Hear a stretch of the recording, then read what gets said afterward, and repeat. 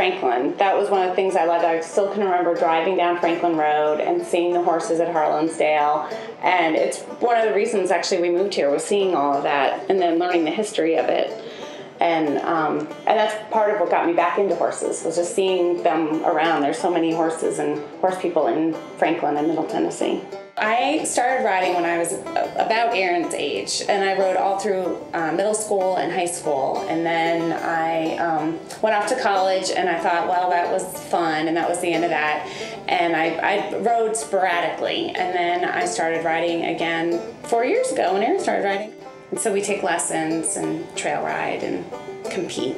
I love it because it's something that we really can do together.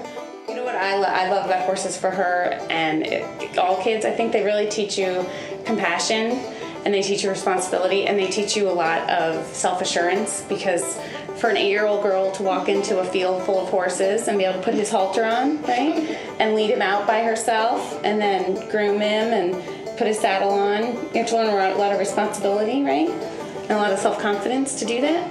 I think some kids are just born horse crazy, and she's one of them. And my best friend. Mm-hmm. It's such a unique kind of park to have horses and have them accessible to people and be able to have competitions that people can come and ride. And it's so close to downtown. I think it's a really unique park, and it'll really bring a lot to Franklin, I think, for people to drive down Franklin Road and see Harlansdale and maybe be enticed to pull in and find out what that's all about and read about Midnight Sun and the Tennessee walking horse industry that really started here in Franklin.